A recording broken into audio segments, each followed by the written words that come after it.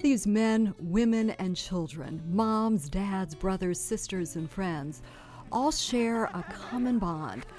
They come to the historic house with the signature red door because they, or someone they love, is touched by cancer. They come in search of comfort, support, and understanding. They come to Gilda's Club so they don't have to face cancer alone. Well, I developed lung and brain cancer. I felt I needed something. I needed people to connect with who were experiencing similar things that I was, and I needed to experience that empathy, that togetherness. Audrey has been out of treatment for 12 months now with no signs of active cancer, but she remains realistic and continues to count on Gilda's Club to help maintain her positive attitude. It's not saying it's not going to come back, but every day there's something new to be discovered, more insight to be gathered, more people to meet and share with, and this has been invaluable.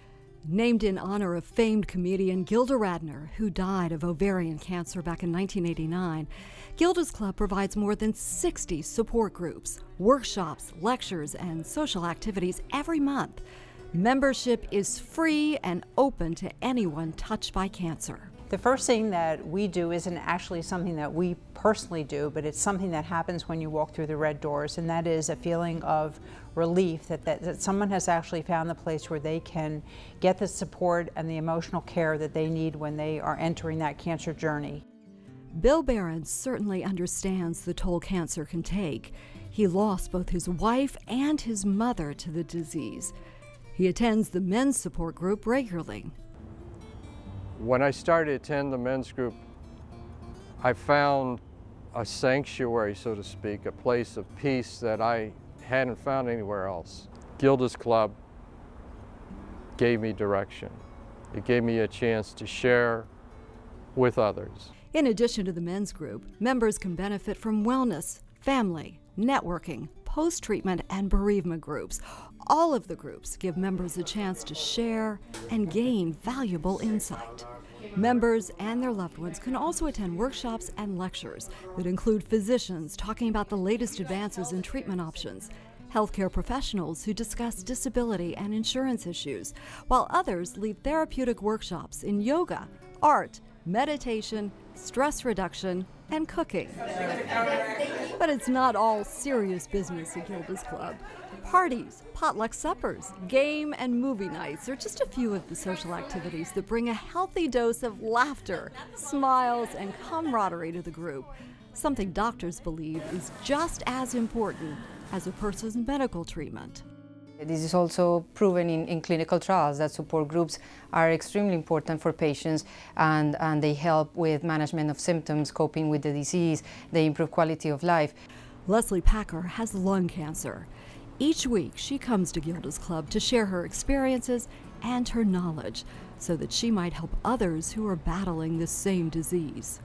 It's easier to have a journey with people that have gone through it than to go through it by yourself. Positive energy and a good sense of humor have helped Leslie cope. Even a recent run-in with a tree doesn't get her down. And you can laugh at yourself. I mean, a branch fell on my face. I'm here because, well, I want to play, and my favorite color is pink. Living with a cancer diagnosis is difficult for anyone, but the impact on children is profound. Whether it's the child, a parent, or a sibling, the need for extra love and support during this difficult time is vital. Recognizing the special needs of children touched by cancer, Gilda's Club founded Noogie Land, a place where children and teens can interact with other kids who are going through the same experiences. My name is CJ. My favorite color is green, and my favorite thing to do is play sports. Nestled in the unique basement area of the house, Noogie Land provides healthy ways for kids to express their emotions through art and play, while at the same time receiving the support they need. Dawn George found Gildas Club after her 11-year-old son CJ was diagnosed with lymphoblastic lymphoma back in 2008. Now CJ and his brothers and sister come to Noogie Land regularly. I think being here has helped CJ specifically with realizing that he's not the only child going through this. Obviously at the hospital he sees other kids, but it's a different setting. Here you're more relaxed. You're more doing normal things you would do, having pizza, hanging out, doing crafts.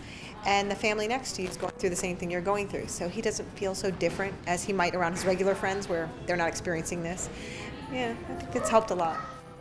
Dawn said talking with other parents and hearing their stories has helped her and her husband with their own struggles and fears, as well as provide inspiration and hope. But for CJ, it's all about having fun. I come here to have fun because it's such a fun place to come. We can play video games, we can play with toys. I like the food and we like doing crafts too. I am just here to let people understand you can survive and you can live. And there is life after cancer. But it's hard work. If you or someone you love has been touched by cancer, you are not alone. The Gildas Club network of professionals, volunteers, and members are here for you, ready to provide Support, Courage Love, compassion, understanding, and hope. Here comes the sun.